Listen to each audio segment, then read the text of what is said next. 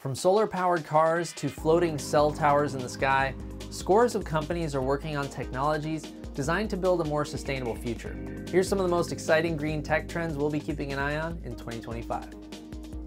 We start things off with the Aptera, a super efficient three-wheeled electric vehicle powered at least partly by solar that's been working its way toward production for almost 20 years.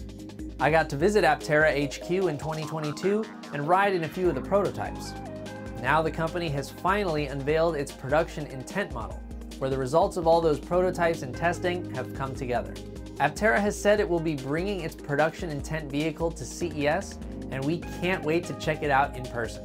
Make sure you subscribe down below so you don't miss it. Aptera has also pledged to support the right to repair, something that in my opinion is an underrated sustainability feature that empowers users to purchase replacement parts for their tech, make their own fixes, and keep their devices in use longer. This takes some pressure off the parts of the supply chain tasked with extracting the raw materials, refining them, and ultimately manufacturing the goods. The right to repair movement is making some significant gains, with the European Parliament saying every smartphone or tablet will need to have a user replaceable battery by 2027. Fairphone, a company known for making right to repair a key part of its business practice, has been selling its phones in Europe for several years, before the right to repair was the law. You can find a link to my colleague Andrew's Fairphone 5 review down in the description. I'll be watching to see which companies will make their products more repairable and long-lasting in 2025. We're also seeing companies whose business is focused on cleaning up our shared natural spaces. The Ocean Cleanup has been removing trash from the Great Pacific Garbage Patch since 2021 and has deployed its interceptors to strategic locations around the world in an effort to stop plastic pollution before it reaches the ocean.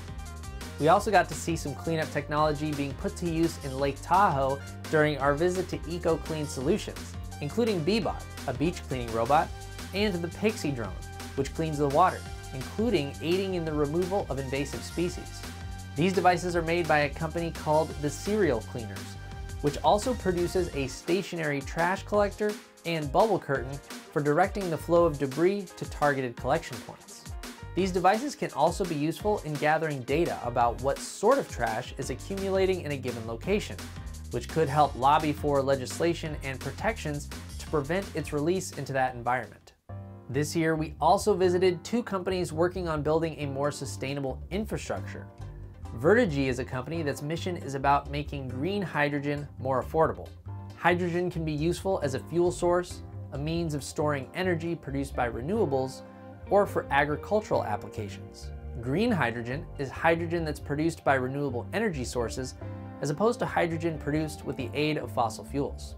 Verdagy's chief contribution to the green hydrogen industry is its modular, scalable electrolyzers that are easily monitored, swapped, and repaired. Verdagy says it's aiming to make green hydrogen cost competitive with fossil fuels by 2030.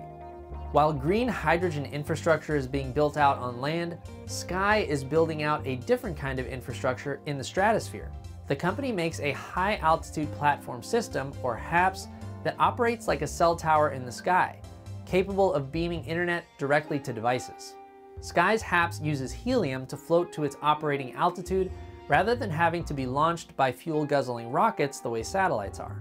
Sceye's HAPS uses solar panels to produce the energy needed to stay in position over its target area, and the company says it's aiming to have its HAPS remain in the air long-term as a new layer of infrastructure in the stratosphere. What green tech are you excited about in 2025?